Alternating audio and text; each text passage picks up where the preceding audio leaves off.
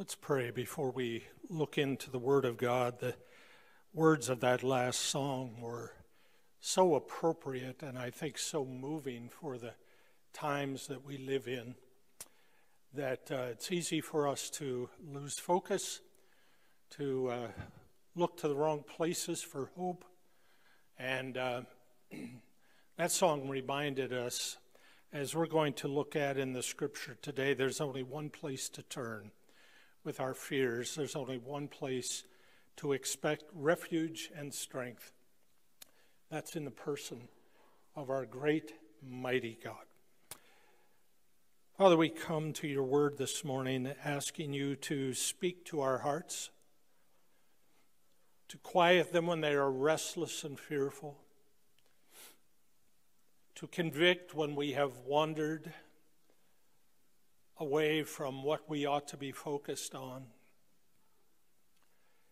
And Father, just to draw us close to yourself as a heavenly Father who so lovingly cares for his children. For a shepherd named Jesus who leads his sheep. Father, our world offers us much to fear. But we're reminded that you're in control of this world. You created it. You're superintending it. And someday you're going to destroy what we know and restore the way things ought to be. So give us wisdom as we look into the Scriptures today, and may the Spirit of God take the Word of God and apply it to hearts of the people of God. For your glory we pray. Amen. Last week, if you were here, we went into an excursion of Psalm 46, which tells us that God is our refuge and our strength and a present help in time of trouble. The psalmist knew that times of trouble were coming.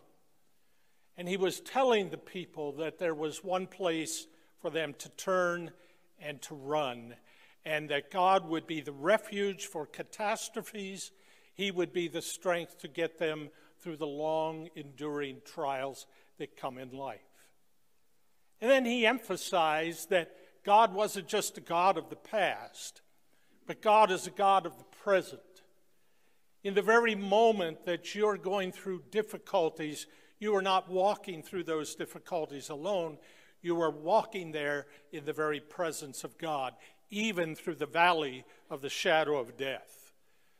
The psalmist tells us, I will fear no evil, for thou art with me.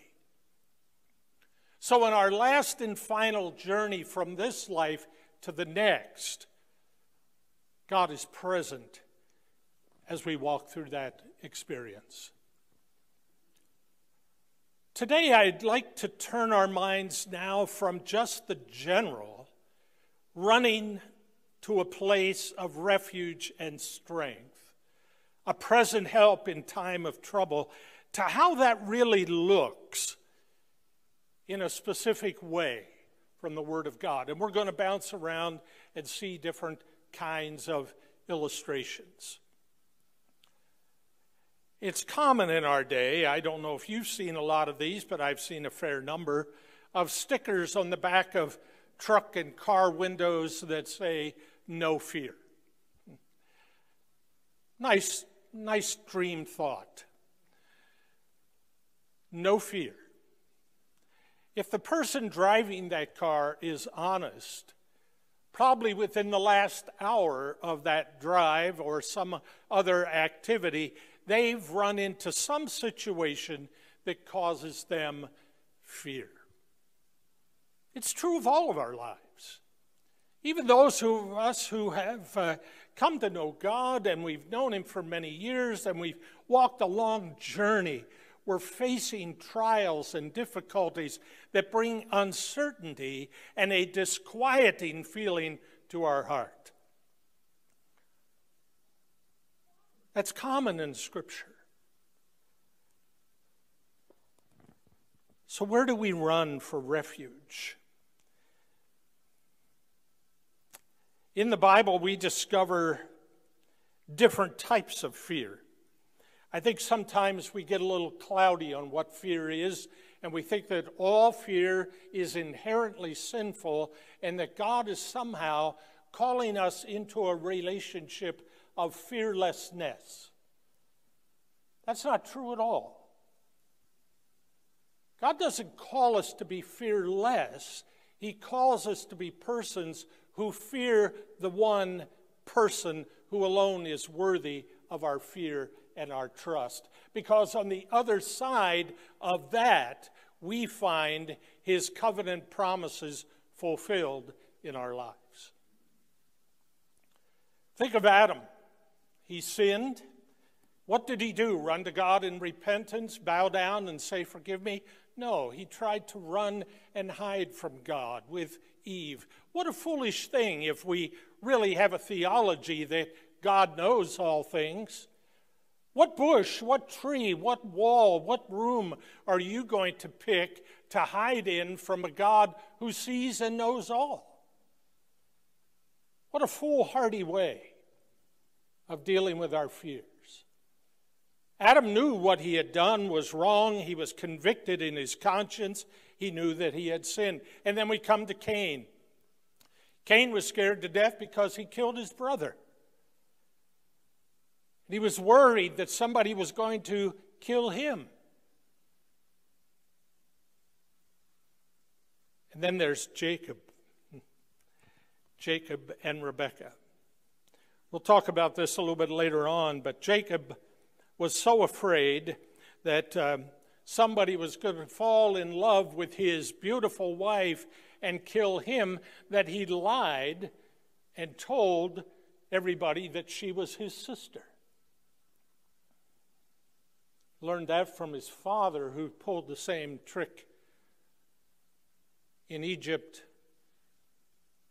when the people loved his beautiful wife, Sarah.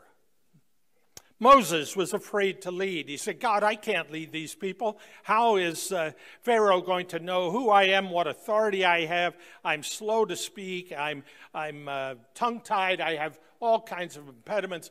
Pick somebody else."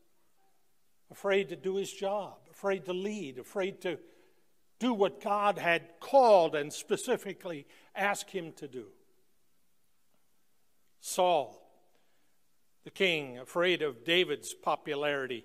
Peter, a man who denies his Savior 3 times around a campfire because a little girl said, "You're one of them." And he was afraid. And it led him to deny his Savior 3 times. Paul writes to Timothy in 2 Timothy chapter 1 about his fears and tells Timothy to rekindle the gift that God had given. Timothy was afraid of persecution. Timothy was afraid of taking a stand. Timothy was just backward in his experience of being a leader as a Christian. Paul says, "Timothy, stir up the gift that God has given you and use it to God's glory." The Bible uses the terms for fear in different ways. The Bible uses the term in Hebrews 13:6, says, "So that we confidently say, 'The Lord is my helper, I will not be afraid. What shall man do to me?'" That's a clear statement that we're not to fear. But then there's another passage, 1 Peter 1:17.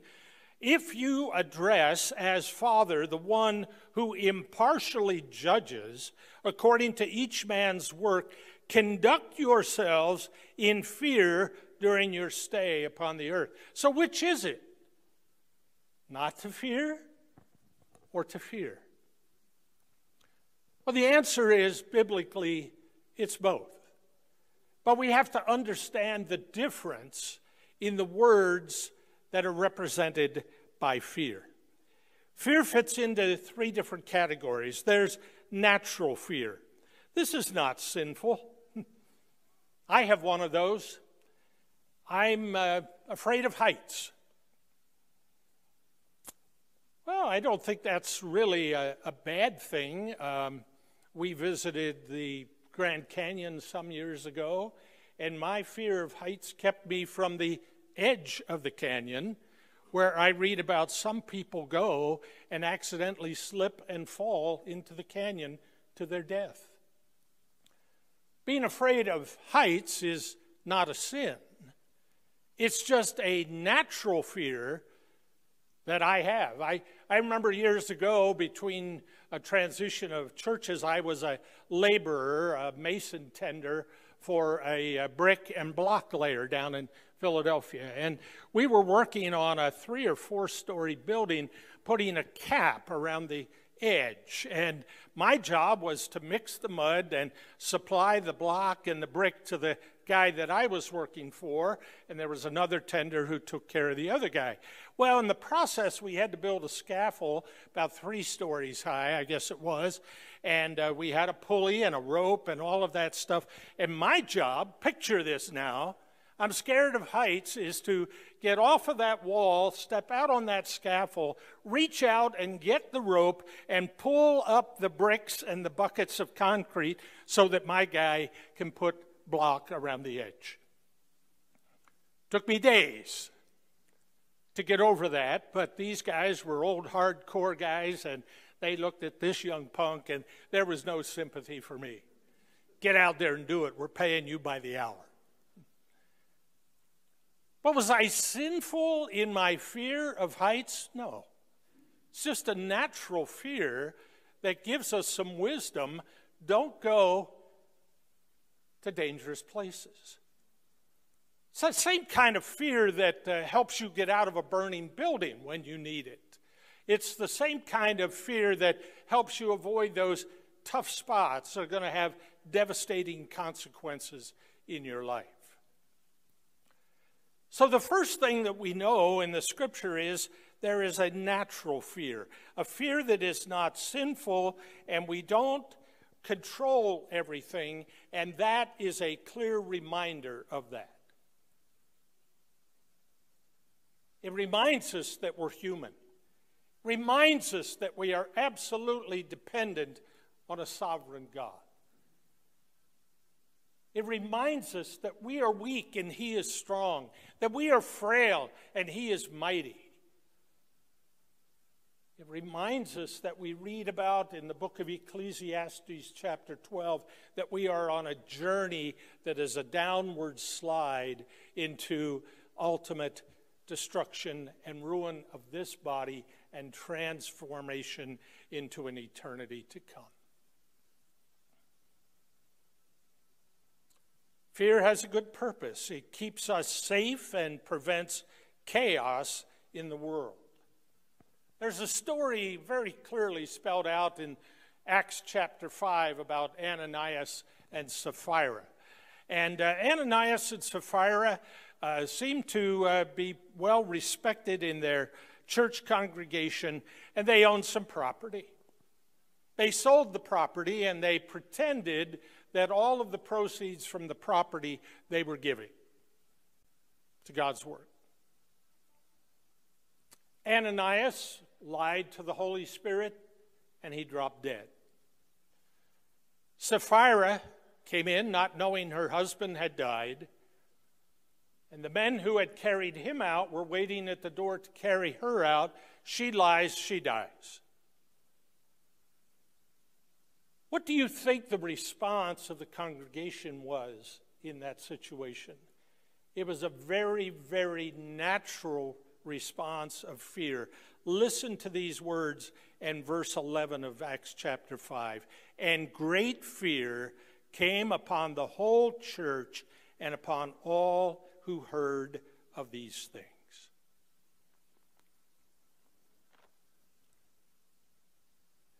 You think God's messing around? Not the mighty God of this universe, not Lord Sabaoth, not Adonai, not Jehovah. God's not messing around with His church and with His people and with His creation. But then there's another kind of fear, and that's a sinful fear. In Proverbs 29:25, we read that the fear of man brings a snare.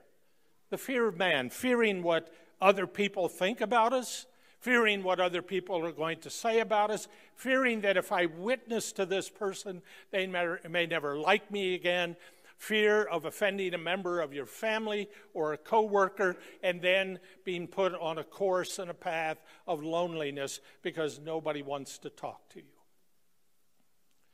Fear of making the right decision because your friends and family think you're some kind of weird. And we could go on and on and on with those kinds of illustrations of the fear of man. It brings a snare, it brings a trap. It keeps us from doing the things we should be doing. It keeps us from worshiping the God that we should worship in the way that we should worship. It keeps us from obeying God the way we are to obey him. 1 Peter 3:14, do not fear their intimidation and do not be troubled. Matthew 10:28, do not fear those who can kill the body, but the one who can kill both body and soul. Beloved, eternity is not a thing to be messed with. We think life is long here. And it may be for some of us in a relative way. But when you compare the span of your life here, maybe you'll make it to your 70s, 80s, 90s. Some people break the 100 barrier, but then eternity comes. And eternity isn't measured by 10s, 20s, 30s, 40s, 50s, and hundreds. Eternity is mentioned as a time with no end. And depending on what you do with Jesus Christ in this life, believing that he is Lord and Savior and died on the cross as your substitute for your sin, if you reject that, you will go into an eternity that lasts forever and you'll never hear about him or see him again. No chance. And your puny 50, 60, 70, 80, 90, 100 years here is like the point of a pin on a timeline of eternity.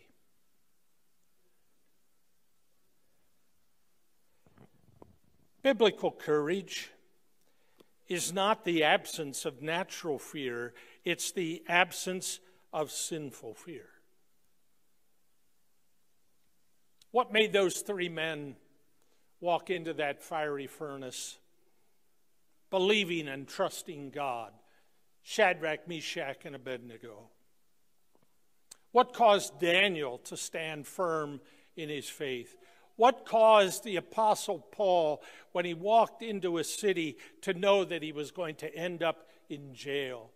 What caused the Apostle Paul to have the strength and courage that he knew at some point he was going to lose his head for the gospel of Jesus? What has caused countless Christians through the years to be martyred for their faith and to stand strong and to say, I will not renounce my Savior and my Lord, and they are put to death? What would allow a man to be in the Colosseum and look down the jaws of animals and lions coming at him and not flinch and recant his faith? It's the kind of courage that comes because there's a fear of God in that person's heart. When does fear become sinful? Fear becomes sinful when it keeps us from obeying God's commands. I already touched on that a little bit in regard to Timothy. Timothy was given a gift. He was to exercise it on behalf of God and to glorify God. And he was reluctant and fearful to do that. But there's another good example in the Gospels. In Matthew chapter 25, verses 24 through 26, a man gives 10, 5, and 5 2 and 1 talent to his workers. And he says, I want you to use this and gain something for me. Well, the first man who got 5 brings 10. The second man doubled his, 2. And the third man buried his. And when it was time for the accounting, he brought 1. What was his response? He said, I know you're a hard man. I know you're a man who reaps where he does not sow. I know all of that, and I was afraid. And so I buried the talent. He knew what he should do, but he had a fear of man issue that now turned into a sinful fear because he was a bad steward, and because of that, the talent was taken from him and given to the man who brought 10. You see, fear is sinful when it causes us to disobey the commands of God. I mentioned Isaac before. He's with Rebekah. Rebekah's a beautiful woman. And Isaac is afraid that the men of the place that he is at are going to fall in love with Rebekah because she is beautiful, and he's afraid for his life because he sees the option to kill him so that they can marry her. So what does he do? He lies. He said, don't worry about Rebekah, she's my sister. Well, that was all well and good until Isaac was seen by the king as not dealing with Rebekah as his sister. The Hebrew word really means that Isaac was Isaacing her. He was caressing her. He was treating her like he would not treat his sister. And he gets in trouble for that with the authorities. But he was just like a chip off the old block because Abraham had done the same thing about Sarah. What was the response of the people in authority? They said, why did you put us in jeopardy this way so that we might sin with your wife? You see, their fear of man, their fear, caused them to disobey God. What should they have done instead of lying? Tell the truth. That's clearly spelled out in the book of Ephesians, chapter 4, in the great chapter of putting off and putting on. If you're a liar, put off lies and begin to tell the truth. If you're a thief, put off stealing and go get a job. There's a principle that we are to put off sinful behavior and replace it with godly behavior. So both Abraham and Isaac found themselves trapped in a situation, and they lied to get out of it. When you're afraid, ask yourself if your fear is causing you to disobey God's commandments. When you're afraid, do you lie? Do you cheat? Do you steal? Do you yell at others? Do you fight with others? Do you abuse others? Do you exploit others? There's a long list of things that reveal what's going on down inside Ron Wolf's heart when bad behavior and sinful words and attitudes are reflected. And it's the same for you. Fear is also sinful when it causes us to think and act sinfully and unbiblically. I'd like you to turn over to Philippians chapter 4. This is a great passage that often I think gets overlooked in its importance. Because we are reminded in the scripture, are we not, to renew our minds. Well, how do we renew our minds? We renew them from the futility of their darkness and their brokenness by filling them with God's truth. In Philippians chapter 4, beginning at verse 6, This is in the context of anxiety and fear. He says, be anxious for nothing, but in everything by prayer and supplication with thanksgiving, let your requests be made known to God. And the peace of God, which surpasses all comprehension, get that? The peace of God that surpasses any other peace you can ever imagine. You can't even comprehend the peace that you have with God. And one of the reasons is it was based on an act of incomprehensible, incomparable sacrifice and love of sending Jesus to the cross. It shall guard your hearts and your minds in Christ Jesus. Now, verse 8, finally, brethren, whatever is true, whatever is honorable, whatever is right, whatever is pure, whatever is lovely, whatever is of good repute, if there is any excellence, and if anything worthy of praise, let your mind dwell on these things. One of the things you need to do when you're finding yourself fearful is ask yourself, where is my mind going? Am I thinking about the what ifs? What if I get in my car and I drive down the street and somebody goes through a red light and hits me and I die? That's a what if. It's not based in fact, it's a possibility, but it hasn't happened yet, and you have no guarantee that it will. And that's true of so many of us, that we let our minds drift into the what if category.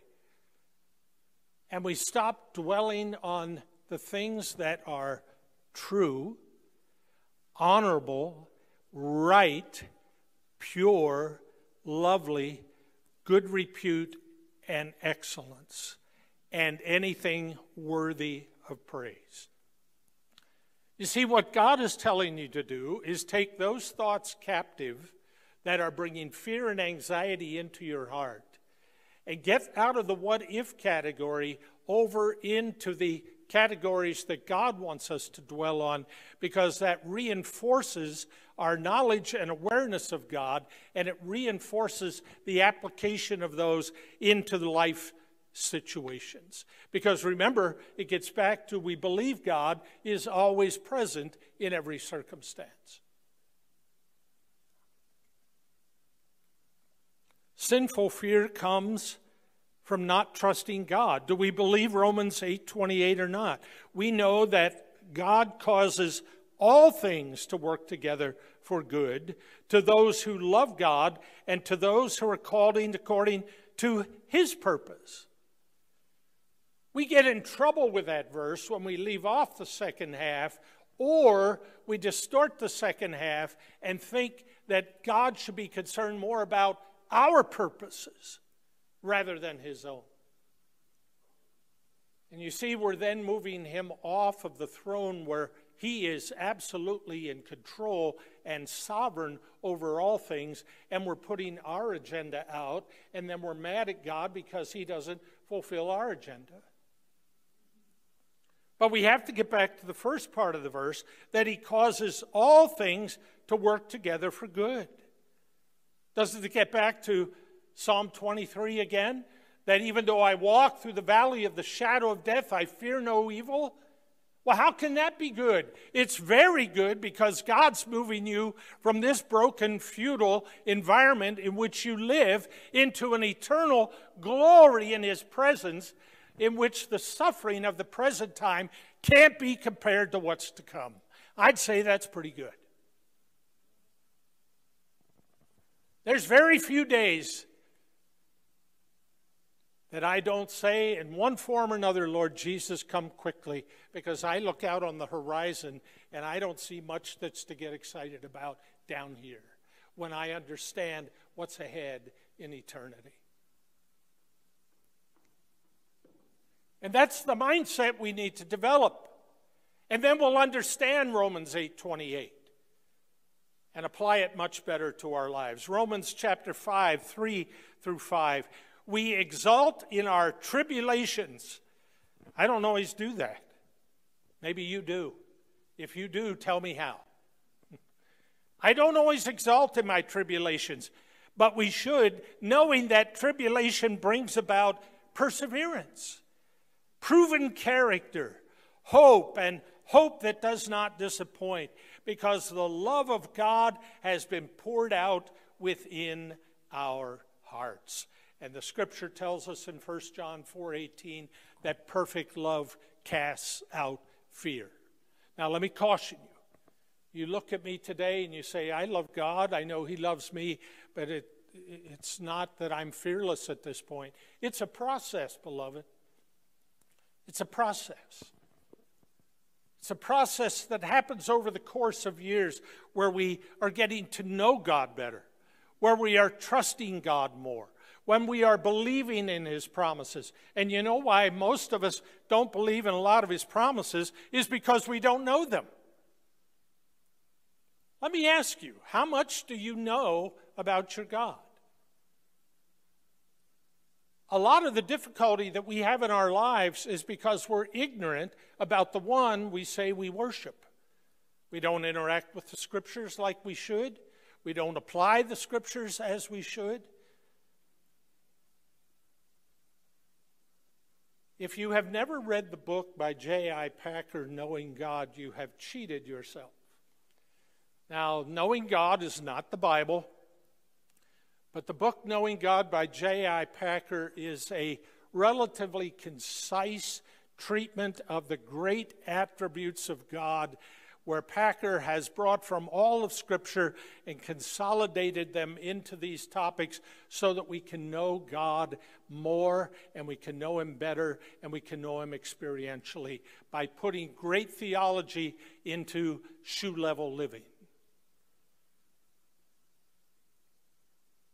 But much of our fear comes because we don't know and we don't trust our magnificent God. So there's natural fear that is not sinful. I have some of those, you have some of those.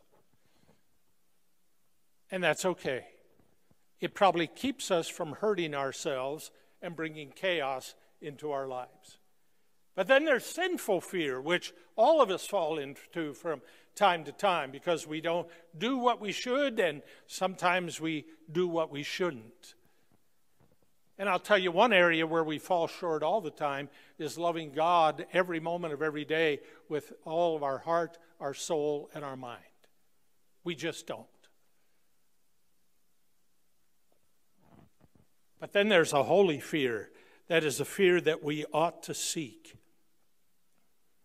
John Flavel says natural fear is a normal passion of the soul to avoid danger and catastrophe. Sinful fear is the normal passion of the soul that's corrupted. And holy fear is the normal passion of the soul sanctified and put to holy use.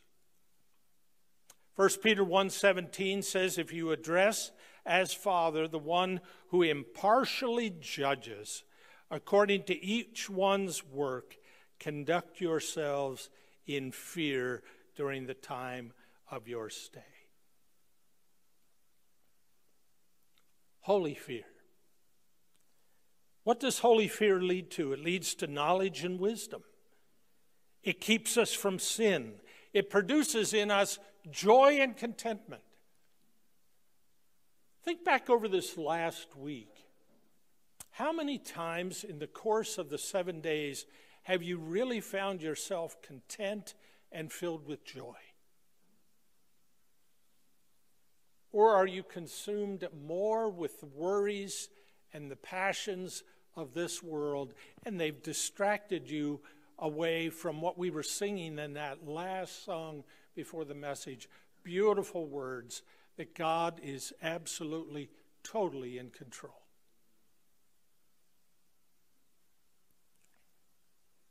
What is God's way of dealing with our fears? That was a really long introduction because here we go to the meat passage.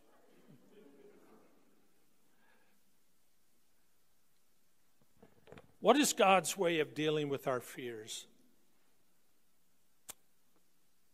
It's summarized in Isaiah chapter 8, verses 11 through 14. The context is very clear. You have to go back to chapter 7. You have to go back to 1 Chronicles and 2 Kings. And we can't go into all the intricate details of what's happening to Judah and Israel, the tribes, other than to say that there are enemies that are alliancing against them to destroy them. And Isaiah is called upon to be the guy to stand up and tell Judah that they're going to be destroyed. How would you like to have that mission as your mission statement? Isaiah is a man like us. Isaiah is a man who can have fears just like us. Remember back in Isaiah chapter 6, Isaiah had some experiences that you and I are waiting for in eternity. He was taken into the throne room of God, and he saw the might and the majesty and the power of God, and he was undone. But God purified his lips and raised him up to be one of his spokesmen. And he had a message to bring to Judah that was very difficult for them to hear. Judah, you're going to be destroyed, you're going to be impoverished, and you're going to be desolate. So the reaction of the people is, you're part of a conspiracy, Isaiah. You're part of an alliance with these Assyrians, and he's not. He's just a spokesman for God, warning them that the judgment of God is going to fall. Now remember, the judgment of God is going to fall on his chosen people, but it's because of their disobedience and their falling in love with other gods and their hearts drifting away from the God of the universe and the God who chose them to be the messengers of the good news. So his plan is summarized in verses 11 through 14. For the Lord spoke to me with mighty power. Notice that. Mighty power, and he instructed me not to walk in the way of this people. In other words, he's saying to Isaiah in very strong language, I want you to see how my people are reacting, and I don't want you to behave like them.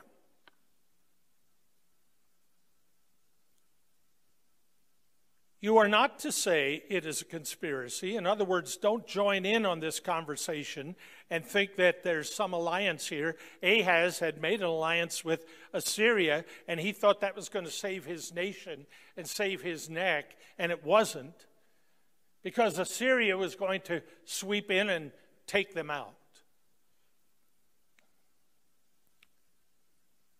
In regard to all that this people call a conspiracy, and you are not to fear what they fear, or be in dread of it. It is the Lord of hosts whom you should regard as holy, and he shall be your fear, and he shall be your dread. Then he will become a sanctuary, but to both the houses of Israel, a stone to strike and a rock to stumble over, and a snare and a trap for the inhabitants of Jerusalem. So here it is. Here's God's game plan for how you deal with your fears. Stand on the truths that you know are realities that come out of the Word of God. What are some of those? God's all-powerful. There's nothing that compares to God in power. He can crush all things or anything anytime he wants. God is all-knowing. He knows everything. He knows all of your thoughts, all of your words, before they ever enter your mind or come out of your mouth. And he's not surprised by what happens on the evening or the morning news.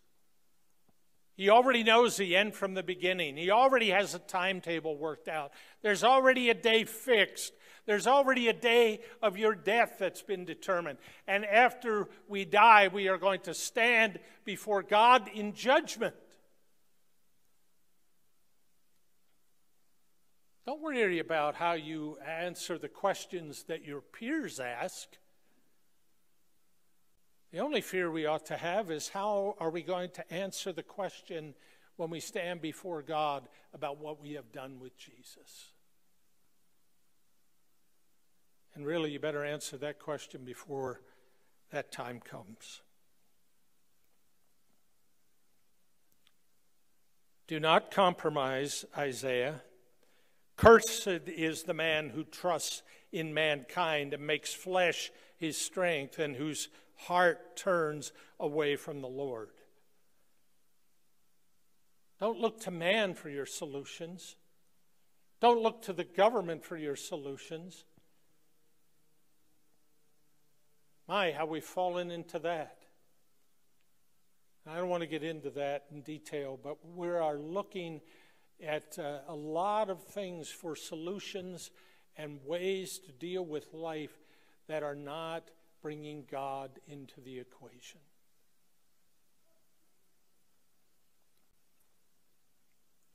Jeremiah 17:5, cursed is the man who trusts in mankind. Isaiah, tell the people what's going to happen. An evil nation is going to come and destroy you. But verse 12, in regard to all this, and you are not to fear what they fear or be in dread of it. In other words, Isaiah, stay calm.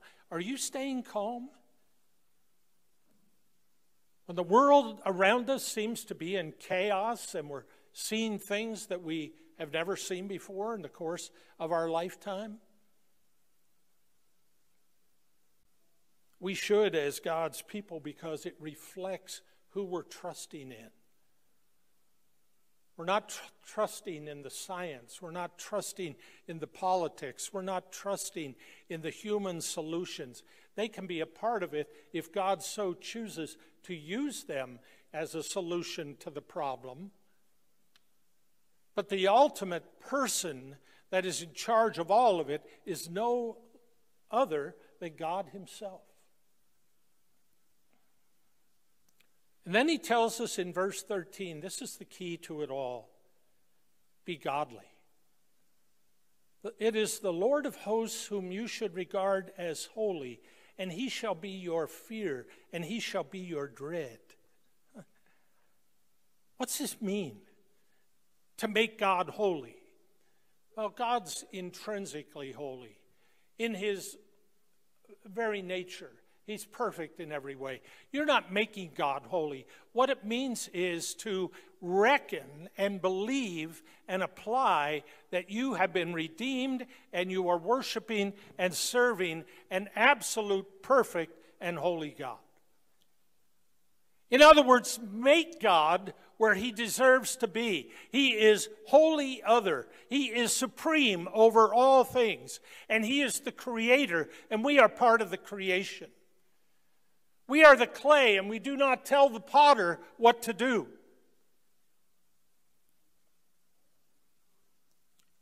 We simply carry out what the potter makes us to do. To sanctify something means it is to place him in the absolute unique position in your heart and in your life. I think it's Wayne Mack says that God is not banana split awesome. God is earthquake awesome. There's a big difference between those two things. John Flavel said, our fears come from ignorance. Ignorance of God, ignorance of men. We are to remember God's power, his glory, and his faithfulness. After all, didn't we see in Psalm 46, Lord Sabaoth? He's Lord of the armies. He's Lord of all. Do we believe that? Do we live in that awareness? Do we live in that knowledge? Assyria was just a tool in God's hand. Amos 9 says, the Lord God of hosts, the one who touches the land so it melts, and all those who dwell in it mourn, the one who builds his upper chambers in the heavens and has founded his vaulted dome over the earth, he who calls for the waters of the sea and pours them out on the face of the earth, the Lord is his name. So we need to fear God. Natural fears are okay. Sinful fears are terrible things, and we need to correct them. But we need to fear a holy God. And that does not mean to live in constant terror of a holy God. It means to put him in the place that he belongs. Our Father who art in heaven, hallowed be thy name.